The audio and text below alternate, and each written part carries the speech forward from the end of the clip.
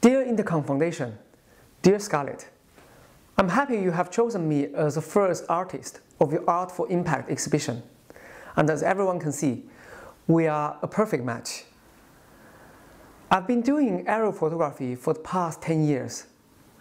Aerial photography freed me from my own ability to just move in a two-dimensional world and allowed me the ultimate freedom to fully explore my creativity, to search for the beautiful colors and the unique patterns, and chase for the perfect composition.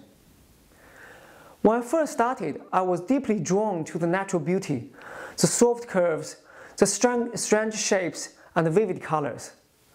But the more I photographed, the more I saw the earth changing below me. The colors and patterns I was photographing had become the bleeding tears and scars of the earth, the indelible mark of mankind's industrial footprint.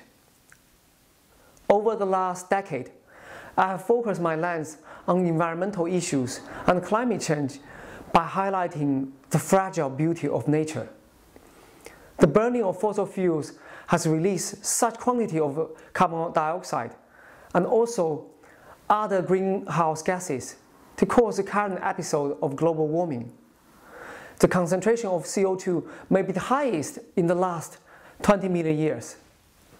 The consequences is melting glacier and ice caps, rising sea levels, raging wildfires, and extreme weather events, threatening crops, homes, and lives across the globe. These changes are further exaggerated by mining exploitations of our oceans and lands, and deforestation of our rainforest. The focus of our society has always been higher economic growth. What will it take to steer us into a new way of life?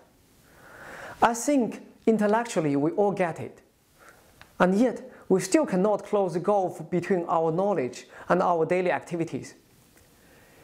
In trying to close the gaps between cognition and action, we need a different sort of provocation.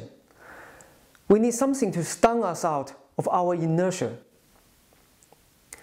I hope you enjoy this collection of images from some of the most hidden corners of our world. These regions may seem distant, isolated, or even marginal, and yet they are not. Our fates are entwined so that what we do here affects them, and what happens there affects us. Using my creativity in aerial photography, I wish to encourage more of us into action. We all have the capacity to shape the world that is to come, and the time to do so is now.